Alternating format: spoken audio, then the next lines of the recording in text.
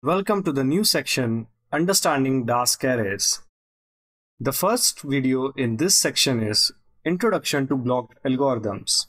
We will be discussing the following topics in this video. First, we'll take a look at Dask arrays. Then we will move on to get an overview of what exactly are blocked algorithms. And then we'll finally discuss an example of blocked algorithm on a sample array. So let's get started.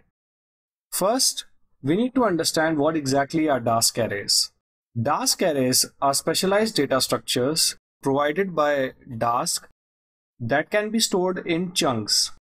The idea behind Dask arrays is that it consists of multiple NumPy arrays which are stored in chunks.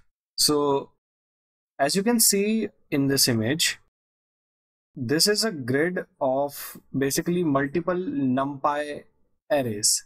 So each block in this Dask array is an individual NumPy array. And this collection of NumPy arrays is one single Dask array. So we have broken down a very large NumPy array which we could not fit directly into our memory into small manageable chunks. The interface for Dask arrays is similar to NumPy API, which makes it easy for developers to use Dask arrays. Also, Dask has specialized blocked algorithms that work on these Dask arrays to perform computations. We'll be discussing about blocked algorithms in the next slide. Dask also makes use of multiple cores in your system to parallelize the computation over these Dask arrays. Now, since you can break a large array into smaller manageable chunks, so this allows us to make use of out-of-memory computation. This means that suppose if your RAM is 4 GB, you can still load datasets or data or arrays larger than 4 GB by basically breaking it into small manageable chunks.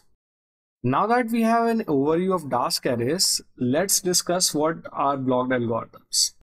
Blocked algorithms are algorithms that basically work on chunks or blocks of data. They break the computation into smaller manageable parts, then move on to aggregating the results over these chunks. Dask provides specialized blocked algorithms to work with Dask arrays, Dask data frames, etc. For reference, you can refer the original paper by Rocklin Matthew to get a more detailed overview over blocked algorithms and Dask arrays. Now that we have an overview of blocked algorithms and Dask arrays, let's discuss it over an example.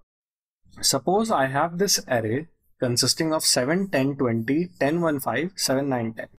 Now, for the sake of simplicity, just assume that I cannot load this array into my memory. So what I'll do is, I'll break it into chunks of 3. So I have 3 chunks.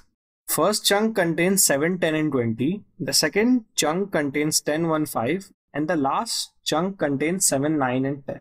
Now, suppose if I want to perform the sum function, what I'll do is, after breaking this array into chunks, I'll perform sum over these individual chunks. So the first sum comes out to be 7 plus 10 plus 20, that is 37. The sum for the second chunk is 10 plus 1 plus 5, that is 16. And for the final chunk, we have 7 plus 9 plus 10, that is 26. Next, I will add or aggregate the results of these individual chunks to get the final chunk.